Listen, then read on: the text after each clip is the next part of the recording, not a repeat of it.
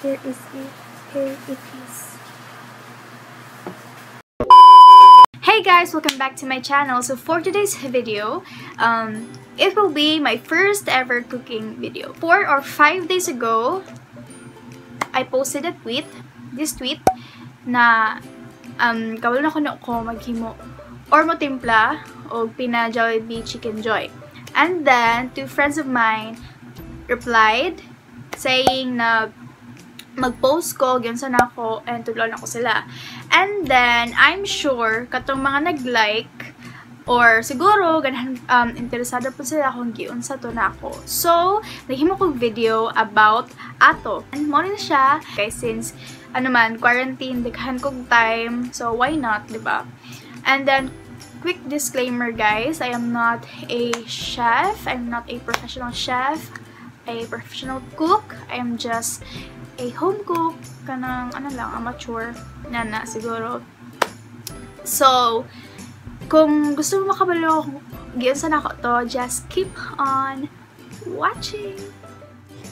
Okay guys, akong pag-review ani na clip. Walay tingog. So, mo ni nag-voice over ko ron. So, I am just describing unsa akong mga kailangan sa pag-brine. So, brining guys is imong isoak ang chicken sa salt and sugar mixture. I got this idea from Miss Judian herself. So, mo na siya ang kailangan nato. So, kailangan to water, sugar, salt, rosemary. So, akong igamit diri is dried one. You can really use the fresh one. Recommended ako ang fresh one, guys, kay mas malasa siya. And then, a pot and a measuring cup. Kanang a measuring cup is 1/2 cup. I recommend you to use 1 cup jud. For this mixture, nagbutang ko 4 teaspoons of salt, then 1.5 tablespoon of sugar, and then sprinkle ko aning rosemary. So medyo akong gidaghan-daghan ang rosemary para malasa jud siya.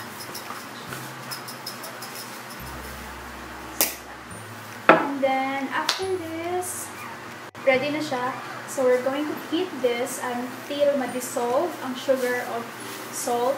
And then, ready na din siya for brining. Mauna siya ang itsura sa mixture. Well, nakalimot ko, dapat na siya whole black pepper, pero wala akong papalit. And then, you can also use white sugar. Manakaog pa dissolve pa init sa mixture mo karon naana dili ang manok pod kani. So as you can see, medyo gamay jud ang manok, but after siya ma-brine makapansin ka nga mud ako siya mukha siya bloated. So tungod siya sa asin, guys, makaka-bloated ang asin. So if makabantay mo nga kanang sigmug ka og palat anaan na mo marag tambok mo kalit ma-bloated mo tungod na sa asin. So karon ako ning ibutang ang mixture di ay.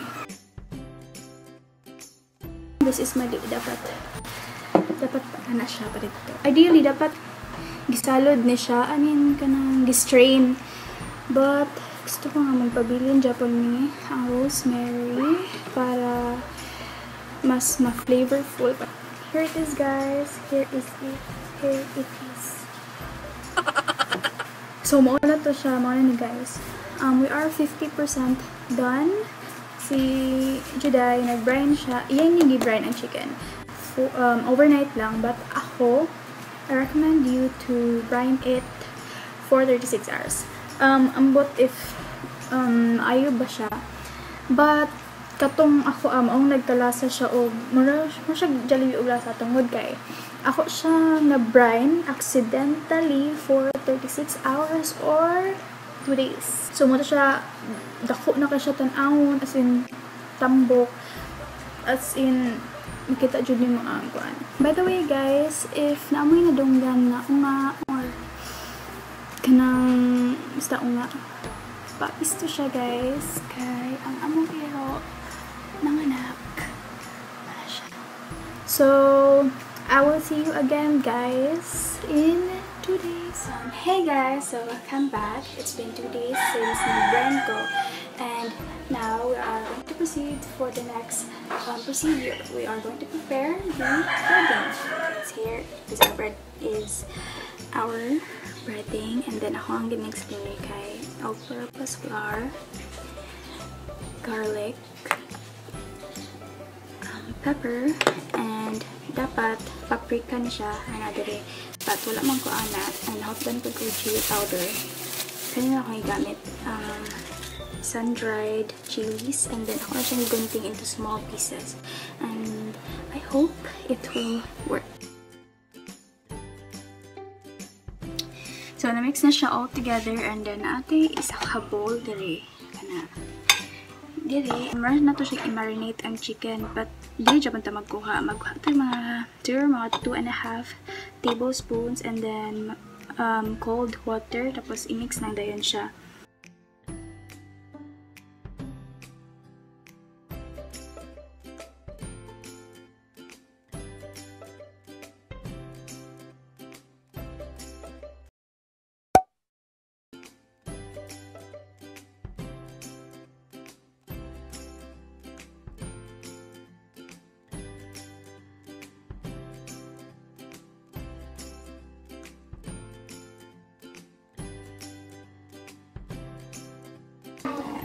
Dapat na ma-itsura ready na ni for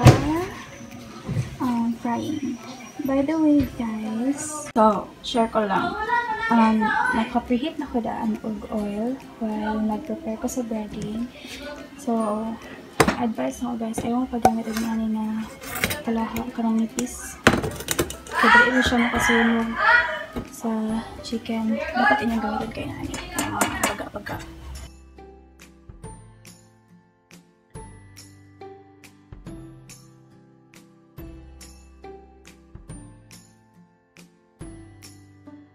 dapat deep fry siya guys, and then dili mag-touch ang skin sa pag-obos sa top, and let's just wait for 15 to 20 minutes until mag-golden brown.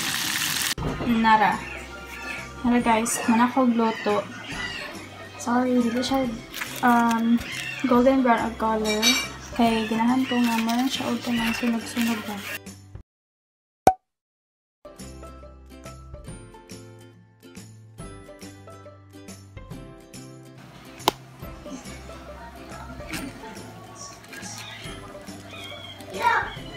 It's very juicy.